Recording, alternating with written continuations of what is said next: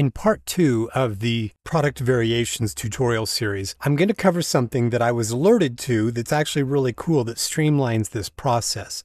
I had an instructor tell me many years ago that the best way to learn is to teach, and this is a really good example of that. A couple of people commented and said, "Hey Chris, there is a way that you could use geometry nodes to streamline this."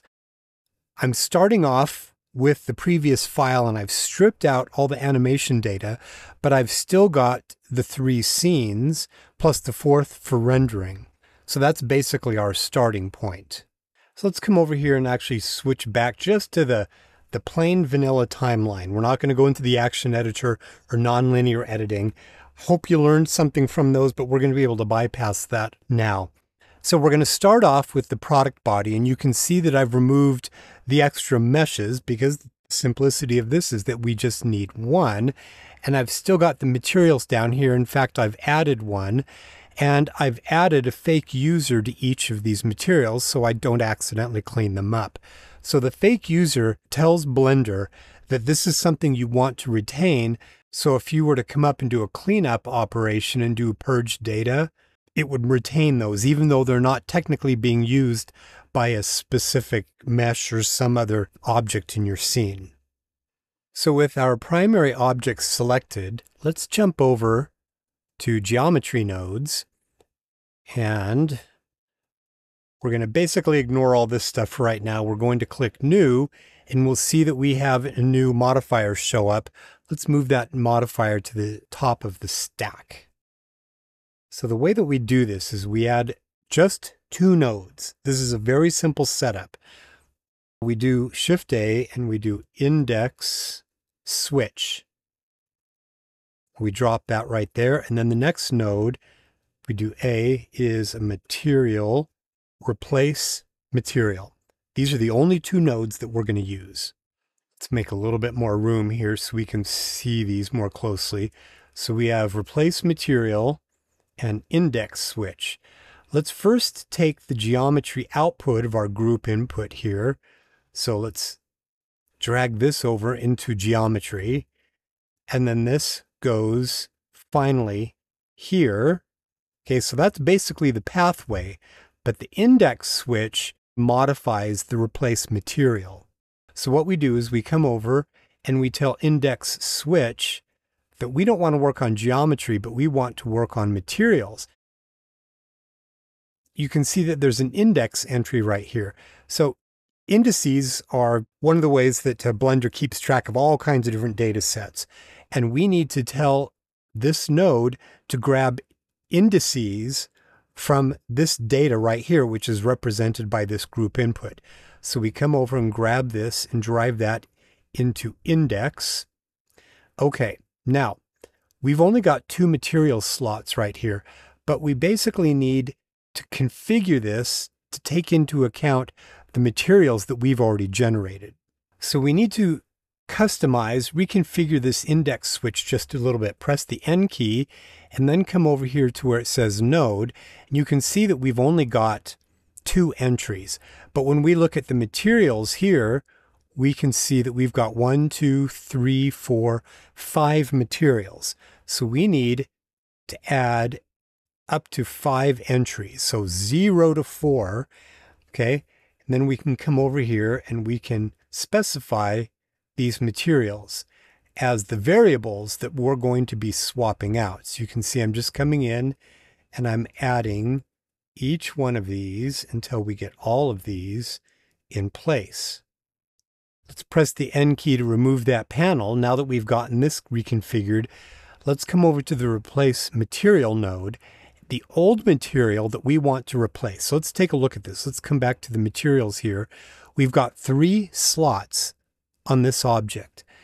One of them is the material that we want to replace and swap out, cycle out. And the other 2 we want to retain. So old is the material that we want to swap out. So we're going to call this blue as our starting point. It's going to see blue and it's going to swap it out for the first one, but it's going to initially look and identify this as it's assigned to the object. Now the new material, we drag output to new, And these are going to be what gets cycled out for the blue, but it's going to start on blue. So let's just review really quick what it's doing. The input is basically looking at this geometry, and of all the index structure that's there, it has index structure for materials that we feed down here. So it knows that these materials have an index relationship to materials on this object. I guess that's one way that you could explain it. And then it cycles that data output to the new material, and that's what this does, is it replaces these. So how do we actually specify which one of these to cycle to? Well, this is where we come over back to our modifier stack, and you're going to note that it says index right here. This is where we swap out the value starting from 0 up to 4 for the 5 total that we have. So let's come over here and let's take a look at this. And now, as we cycle through, there we go. Now I've noticed that you have to punch in a value, but now you can see what happens. Every time I set a new value here, it just proceeds to the next color. So now we're ready to animate this. Remember, I removed all the animation data. So at this point, let's come over here and turn this on so we can see it. We're at frame 1. Okay, so we've already got body blue on here. Let's come back into our modifier stack. Let's come back to 0. Let's just click this to add a keyframe there. So the next thing is we just come to the next keyframe, and then we go up to index of 1, which is green, click to add a keyframe, and then we just proceed up through this. So we do 2, and then add the keyframe. Next, second marker, 3, add a keyframe, and then finally we go to 4, and we add a keyframe. So now we cycle through, and we don't have a bunch of different meshes like my original version. So let's come over here. Let's to the geometry node, the entry. We can actually give this geometry node setup a name. So we'll call this material cycle or switch, something like that, so it's clear. Now for this geometry that we were switching out, let's actually come down to the data object properties for that. And we're going to note up here, we have a browse mesh data. Remember, this is referencing a data set that is the actual polygon structure. And let's go ahead and give this a name. We'll call this product body mesh, so it's clearly related. It doesn't really change anything, but it gives us a very clear reference for what we're about to do. Now remember, we already have these other scenes set up that have viable setup information. We have the lid on the side, for instance. In the third one, we have a different camera angle, and the lights have been tweaked for that. But we just need to get this moved over. All we do, come over and copy that. Let's turn off interactive renderer and let's switch over to lid on the side. Let's come back to frame 1, and we have all of these. We don't need these. We're just going to go ahead and remove those. X, and then come over and let's just paste the data that we just copied. But it's still going to copy it. It's going to be just like we had done an unlinked duplicate. Okay, so when we come down, it would be nice if we had this so it was all linked together. And in fact, if we come down here, you can see that it even changed and duplicated the geometry node. Well, we can link back to the original one just in case we make a change, right? Let's go ahead and link back to that. And let's come down here to the data object properties for this. And it also duplicated that mesh. We might as well link it back up to the original product body mesh. So this is now basically an instance to the one that's in the other scene. We can see that it says 2 right there, so it's referencing to the other one.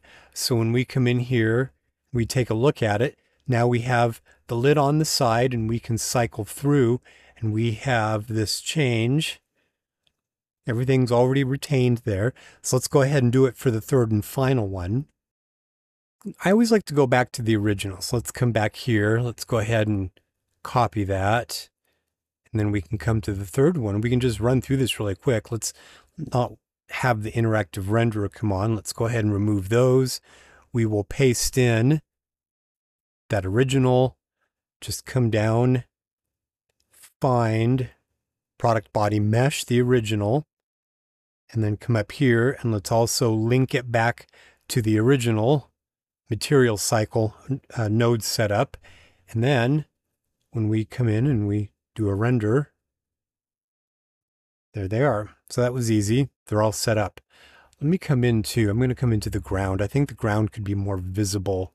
So let's come in and make a quick change to this index of refraction. I increase the index of refraction at this high camera angle. That's going to increase the low incidence, and it helps us to have a little bit more visibility there. Okay, so we are ready now to pass this back over for final rendering. Before we jump over and get all the final renderings going, I did add one material, so I need to come over here and add an extra frame for each one. So let's go ahead and do that. And then one final frame there. Since I have this selected, we have a whole bunch of extra data duplicates we can see in the materials right there. Let's go ahead and come over to File and then down to Cleanup, and we're going to purge all of those extra duplicates. It said it removed, deleted 16 data blocks. So we can see that that just is nice. It cleans everything up right there. Okay, so now we're ready to jump back over to the for rendering scene, which is where we do all of our renderings in the video editor. Let's just jump back over.